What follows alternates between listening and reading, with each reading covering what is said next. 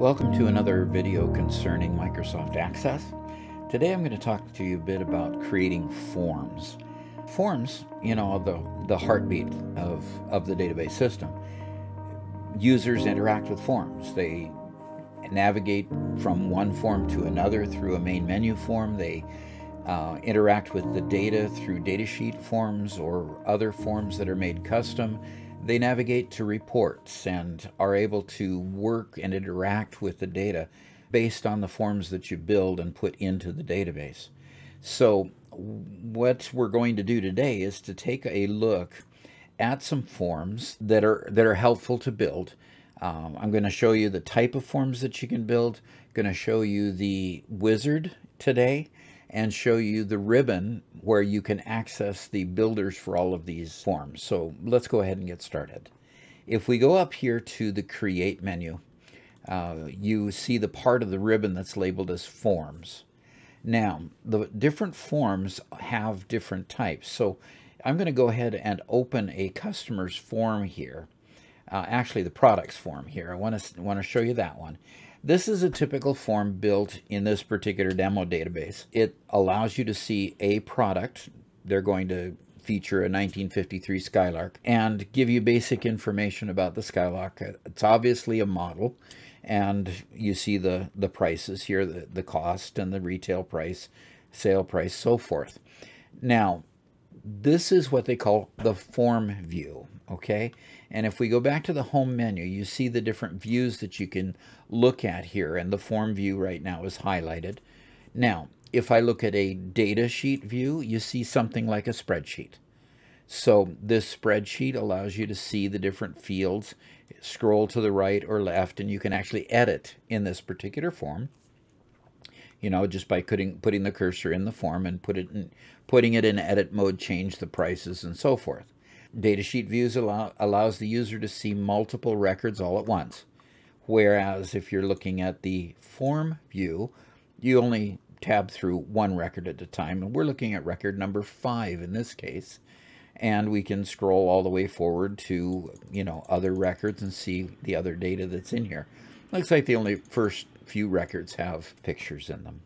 So the other views that are available here is layout view. Now, layout view, you'll notice what pops up here is a property sheet, or you could put the property sheet here, you could put an existing field sheet here, either one. And that allows you to modify the different settings for the form, and it allows you to do it on the fly. In allowing you to do it on the fly, sometimes that makes it easier for you to see what the user is going to see. It is somewhat limited. You can't do everything that you can do in design view, which I'm going to show you here in a moment, but it is a good way to finalize your forms and get the last little tweaks done before you deploy it to a customer. So if we go down here, design view is where you actually both build and edit your forms, and we'll get to that view later as well and show you what you can do, show you the different kinds of controls and so forth that you can put on a form to make it look and do the things that you need it to do.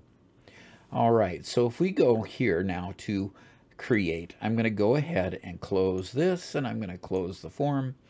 And now if I go to create here and look at this form tool right here, if we go here to contacts, for example, this form button will take this contacts table that I've highlighted, and with one click, it'll create a form. It has all the fields, and you can do data entry one form at a time. And so here's our contacts list and going through. Now, I do this first one to basically point out that when you're in this create mode here, every one of these buttons has a single purpose, and it's for creating forms. That's all it's here for. Now, that allows you to do it in various different ways with different features. This form view just splashes all the fields on the screen, and you're ready to go. Quick and dirty. Sometimes you just need a form to do some quick data entry, and then maybe you'll even discard the form. Or you could start by using this form to give you the basics, and then you can go modify it from there in design view. Either one. Okay. So I'm going to go ahead and close this one for now, and I'm not going to save the changes there, so it won't change. It doesn't save the form down here at all. Now I'm going to go ahead and highlight table customers here.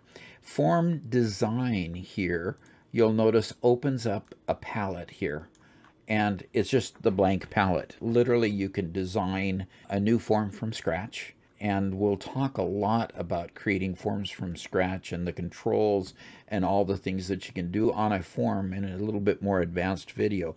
But I wanted to show you that this is where you'll do most of your work. And it's in design view that you'll edit any form that is in your database. If you want to make tweaks or additions, or add a field, take away a field, tweak a query that's underlying, all of those things are done here in design view. And so we will close this for the moment, go back to create. You can just open up a blank form here. It opens up a form that has no fields on it. Then you can go ahead and change it to edit view here, and basically you're the same place that you were in design view. Kind of an odd button to have.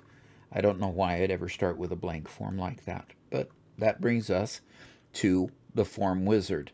Now the form wizard is where I'll end the video today, sharing with you all the things that you can do to establish your form, the types of forms you can establish through Form Wizard. So it starts by bringing up a dialog box here that allows you to choose which table you want to use. So I'm going to go ahead and use the customers table. And in the customers table, then I can choose what fields to bring in. I'm going to bring in all the fields so that I can scroll up and take out the ID field, because a lot of times you don't show the ID field to customers. Okay, so here's all the fields. And now I can go next. Now I have several different types of forms that I can build. A columnar form, which basically puts the label and the data next to each other. And we'll keep going down the page and then down another column and then down another column until it gets all the fields fit into the form. Sometimes if it can't put it in one page, you'll have a scroll bar here on the right that'll show up so that you can get to the rest of the fields that are at the bottom. A tabular form basically puts it a lot like a datasheet view, only it is more like a table. And then there is the datasheet view, which of course puts the record selectors over here, and you see a regular datasheet like you would when we're building a query and running a query and seeing the results of the query. You see the field names at the top, you see the record selectors down the left-hand side. In the tabular format, you see the field name up here. Generally, the field name is in a header, and when you scroll down through the various records, it will scroll down and this header will stay up here. Then you have justified here. And what it'll do is it'll put fields together in rows, and when you're all done, it'll have a nice square right side, which is what justified is. You get a square or level, even left side and right side in there. So let's go ahead and look at what a columnar form would look like if we did this. So we click next. Title we want for the form. I'm going to do this one as columnar because that's the kind of form I'm creating. And so here we have that form. Okay. So what happens then if we want to create another one? Let's go back to the form wizard, and we're going to do the same thing. We're going to choose all these fields, and then we're going to take out customer ID. And what I'm doing is I'm just showing you all the differences between these various forms. So I'm going to create a tabular one this time, and I'm going to call this tabular. And then if I click finish, okay. So the tabular form gives me a big scroll bar down here. So I'm going to move this up a little bit. In fact, I'm going to maximize it here in the window. I get a scroll bar here because it will keep fitting form fields in until it finally runs out of fields to put in, but it'll keep lengthening out to the right side of your form until it gets all the data there. When you put this in design view, what you'll see is you've just got the fields here with the titles, the labels up here. And we'll talk about those fields and labels. And what you do at this point is you'll notice that when I put this back in form view, some of these fields aren't quite long enough, and others are too long.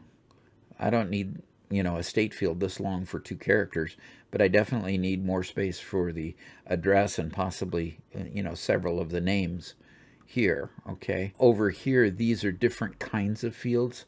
They're probably long text fields, where these are short text fields, and with a little bit of formatting here for the phone numbers too. So long text fields will tend to show up in multiple lines here. And then if we scroll all the way to the right, eventually we get to a notes field here, which is probably what they call a memo field. And the memo field, it takes up more space. So you see that when we go back to design view here, we see that there's a lot of space here, but when we scroll over here to the right, the reason for that space is to accommodate the notes field out here. Okay, so let's go ahead and put that back in form view and go back to create and form wizard, and I'm gonna just do the same thing I keep on doing here and put those same fields in here so we can get a good comparison of what's going on here. And if I click next here, I'm going to choose the datasheet view, and I think you already know by the description that I've given what the datasheet view is going to look like, and I'm going to call it datasheet for now, and then I'm going to click finish. And then what you see is really what you get when you open a table or open a query. In fact, if I were to come down here and just open this customer's table, it looks very much the same, with the exception that the links on the database tools relationships page show up here where they don't show up in the form. Next thing I want to do lastly is go ahead and go back to the form wizard and create that one last form. So I'm going to put everything over there, scroll up and take the customer ID out again. And now we're going to look at that justified form. And the justified form, I'm just going to call it justified. And then I'm going to click finish here. And so there you see all the forms in nice, easy rows. Might be a very nice way to start. As you put this in design view, you'll see this is this is in single form mode is what they call this. You see a single page at a time. Up here are all of the labels. You might want to make the labels raised or something so that they're more distinctive compared to the look of the actual data that you see in there, so that you can see what it's doing. And the way you do that is with the property sheet over here. You'd, for example, in special effect, instead of leaving it flat, I'll put it raised here just to give you an idea what other things that you do. And here it's raised, so it's got a little bit more of a box around it, and you can change the color, do all kinds of things that we'll talk about in future videos. So what we have here literally are forms that you can build on the fly and be able to address them and access the data very quickly. A lot of times I will start with the wizard and I'll put together a form based on the wizard, and then I'll do all the modifications to it and make it work for my customer based on throwing together the fields and getting started. Sometimes the minutia of taking one field after another and putting it in its right place and so forth, sometimes that gets to be a little bit onerous. So it's a lot of times nice to just throw everything together real quick and then make modifications from there. So I hope this has been valuable to you. It's a look at the wizard. It's a look at the kind of forms you can build with the wizard and without the wizard.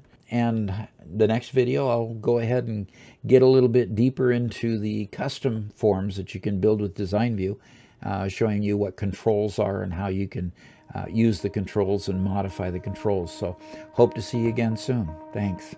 I want to thank you so much for viewing this video. We have great content on the site, and I'm putting more content out every single day. There's a link to one of them on the side of the screen over here.